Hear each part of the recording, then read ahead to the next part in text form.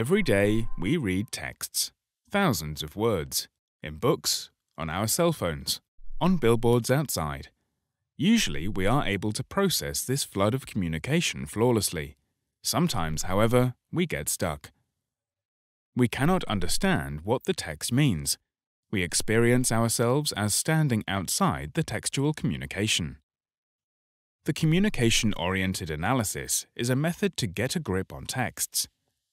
More precisely, on the communication a text is. This is the first of 3 clips on this methodology. The first clip focuses on the basics. All beginners are welcome. Any prior knowledge of this methodology is not required. On the most basic level, a text is a communication between an author and a reader.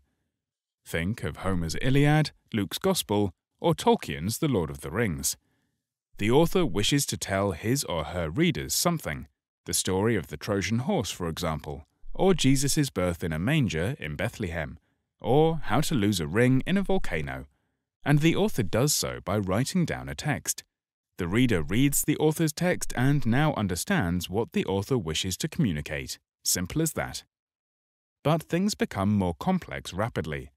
There is quite a difference between what is told in the text and the world outside that text. To give an example, if I tell or write the fairy tale of Red Riding Hood, I could do that as follows. Dear children of primary school The Rainbow, I am the great wizard Dumbledore, and I am here today in your school to tell you a story. Once upon a time, there was a young girl. She disregarded her mother's instructions to not stray from the path through the wood. Therefore, she got lost and had a talk with a bear who eventually ate her. Let this be a lesson for all of you. Always obey your mother. I guess that in real life you have never seen a girl and a bear having a talk together. This makes clear that there is a difference between the characters performing in a text, on the textual stage, and the world outside the text. The fact that there is a Trojan horse in the text of the Iliad does not imply that there was a conquest of Troy by means of a large wooden horse in historical reality. The fact that there is a manger in Luke's story of the birth of Jesus does not imply that, in historical reality, infant Jesus lay in a manger. Furthermore, you probably do not feel addressed. You're presumably not a little child. But what is more, whether this story is or is not something to learn from is up to you. Maybe you are an adventurer who likes to hike off-trail in the woods without being afraid of bears.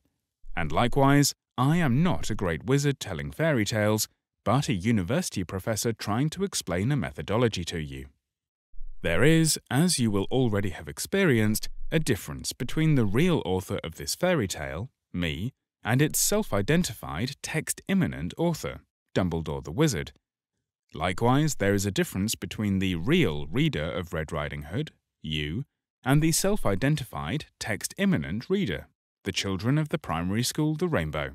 There is always a difference between the real author and the text-immanent author, in this case between Wizard Dumbledore and me as a university professor, and between the real reader and the text-immanent reader, in this case the little children who have to obey their mothers, and you as a university student. All texts have both a real author and text-immanent author, a real reader and a text-immanent reader, from novels to instruction manuals, from poetry to university syllabi. But not all texts are kind enough to identify the text-immanent author or text-immanent reader. Usually they are hidden in the text itself. One of the most common manifestations of the text-immanent author popping up out of the text itself is the I narrator, who places itself on the stage as one of the characters. In a similar way, one of the most common manifestations of the text-immanent reader popping up out of the text itself is the direct vocative, a you, like in the example of Red Riding Hood. Yet one other step needs to be taken to understand the basis of the communication-oriented analysis. What is the relationship between the text-immanent author and reader with their counterparts outside the text? In other words, how is a link possible between the real and text-immanent author and between the real and text-immanent reader? For this, we need what is called the implied author and implied reader. The implied author and implied reader provide the necessary possibility conditions for the text. The real author and the text-immanent author and reader share the same socio-linguo-historical framework, through which they can communicate with one another. Language, culture, social lifestyle, shared history, and so forth are stored here. This also explains why, for some real readers, a text can be so impenetrable, especially from a faraway region or from a period deep in history. For example, from the 12th century BCE, the horse became very important in warfare. Real readers from the 21st century have to make an effort to understand this. Contemporary readers of Luke's Gospel knew that all houses had a manger built into the wall. Actual real readers fantasize a stable for the manger. This concludes part 1 of the communication-oriented analysis. We hope to see you in part 2.